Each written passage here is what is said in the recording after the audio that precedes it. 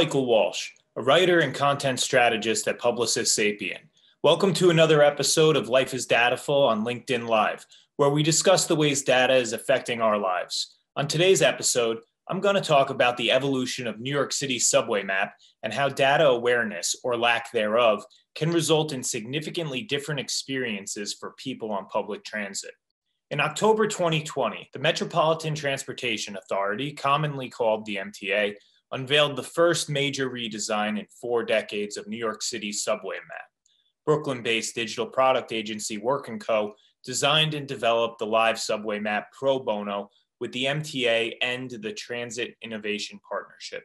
It's a dynamic map that reflects New York as it changes. This new interactive tool shows service changes, delays or closures, and train movements in real time. You can see the beta version of the live subway map at map.mta.info.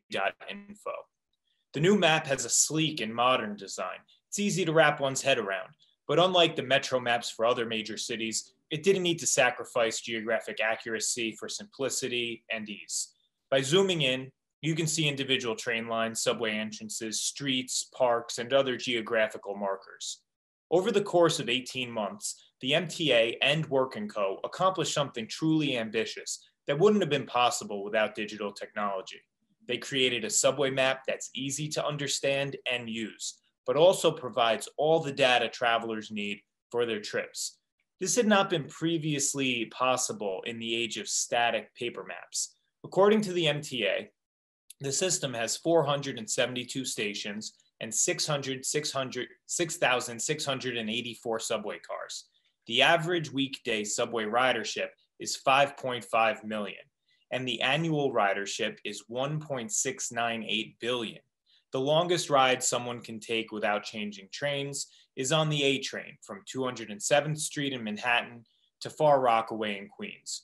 That trip is more than 31 miles. The subway system is sprawling and services millions of people every day. Before going digital, it was impossible to get all of this data on a single map. Here's the current subway map with which New Yorkers are most familiar. It was designed by the Michael Hertz Associates design firm in the late 1970s. The goal was to provide a comfortable map with recognizable geography.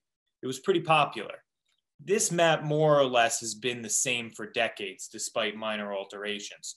But before that, back in 1972, New York launched an abstract and minimalist map by modernist designer Massimo Vignelli. This short-lived map was a lot like the current London Tube map. The simple and clean design of mostly straight, boldly colored lines made navigation of the complex subway system easier. But it was abstract and didn't faithfully recreate the city's geography. There's a tension between the Vignelli map and the Hertz map. We have 2 different design philosophies. What's more important to you? Geography and richness of data, or beauty and simplicity? The Vignelli map doesn't accurately depict locations throughout the city, but it is easier to navigate. A tourist could hop on a subway car and figure out which line would take them where they needed to go. The Hertz map more accurately depicts the city's geography, so travelers would know how far one station is from another. But it resulted in a more cluttered composition that could be difficult for visitors to sift through.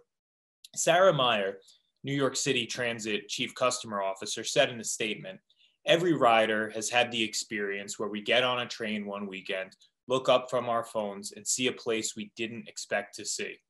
When New Yorkers use this map, that will no longer happen." It wouldn't have been possible to offer the best from both maps without going digital. The live map, which is connected to the internet and updates in real time, lets New Yorkers have their cake and eat it too. It's simple and beautiful, yet geographically accurate. And it has as much or as little data as you need for your purposes. Thanks for joining us today on Life is Dataful. Please tune in next time on LinkedIn Live. Take care.